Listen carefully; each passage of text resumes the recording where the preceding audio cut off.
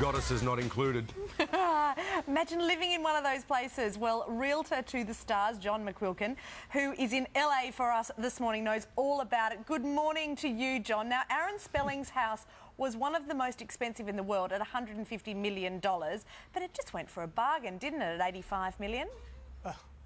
Yeah, it really did at $85 million, but even at $85 million, would you want that? It was enormous, wasn't it?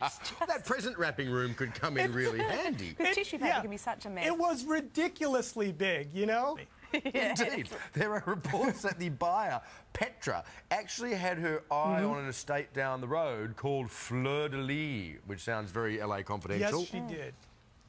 Yes, she did. Now, that home is just enormous as well. What does a 22-year-old need with a house that big? Even though I'll be glad to sell it to her, but come on now. That's extraordinary, isn't it? Now, elsewhere, now Portia de Rossi and Ellen Degeneres are asking $60 million for their place. Where are they moving to? That is correct.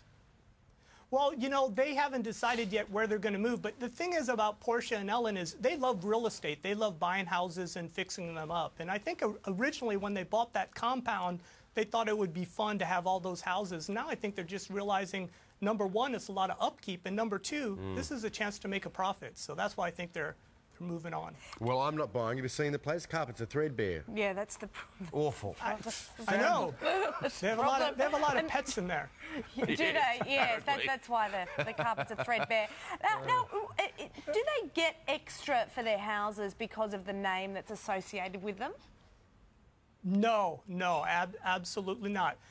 They might sell a little bit quicker, but they're not going to get extra for them.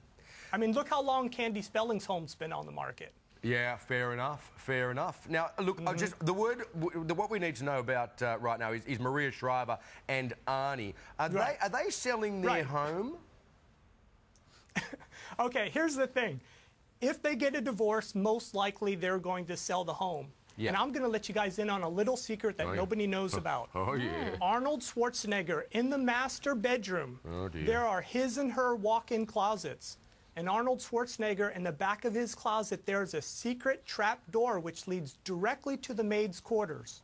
Oh, really? Are you completely made this up, John. No, I'm kidding. Arnold, do not sue me. I am just kidding. I'm going to spread it anyway. I'm going to say that John told us. I know. All right, John. Well, okay, I feel for Candy Spelling, don't you? Being unable to sell the house for $150 million, having to settle for $85. Everyone's been there. Buy it at the peak, sell it at the top. Look at Candy. Terrific. Is there anything she could have been called other than Candy? It is perfect, isn't it? Short of bubble gum, it's the perfect name for her. All right, John, look, thank you very much for your time. We appreciate it. You know what? It's been a lot of fun. Thank you very much, guys. I'll see you next time. Entirely our pleasure. Coming up, Saturday's top showbiz news, including Gaga's Edge. I thought we were missing out on Gaga today, but no. Her brand new video. You'll see it here first. Plus, Susan on stage. It was only a matter of time. Tommy Taylor tells all.